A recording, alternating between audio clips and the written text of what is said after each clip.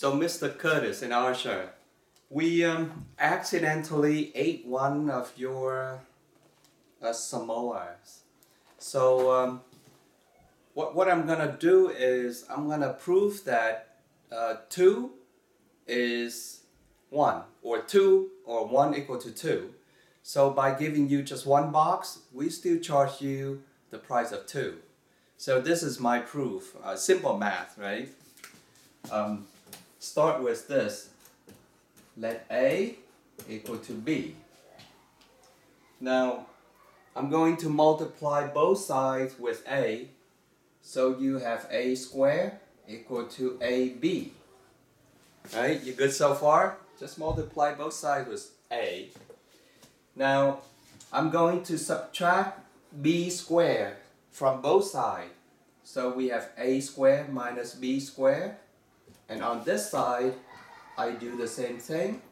So AB minus B squared. So subtracting B squared from both sides. Now next, you know A squared minus B squared, that is A plus B times A minus B, right? This is the same. Let's do a quick check, right? And you know this. A times A, it gives you A squared. A times minus B gives you minus AB. Now B times A is plus AB, or BA, it's the same thing. And B times minus B, that's minus B squared. So minus AB plus AB equal to 0. So this is equal to A squared minus B squared, right? And you know that. So that's a quick check. Now on this side, I'm going to take the common B to the front.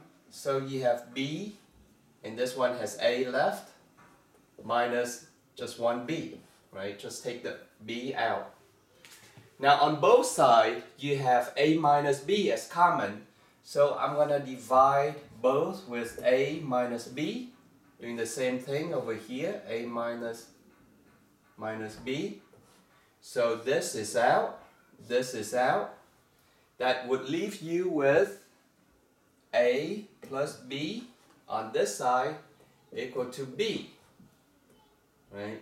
And you know that A equal to B, so this is the same as 2B, right? A and B is the same, equal to 1B, or 2 box equal to 1 box, or 2 equal to 1. Voila! So 2 is actually 2 equal to 1. So, let me step over here. If you cannot find anything wrong with this math, you're gonna get only 1 box and pay us 2 boxes. Alright? Bye.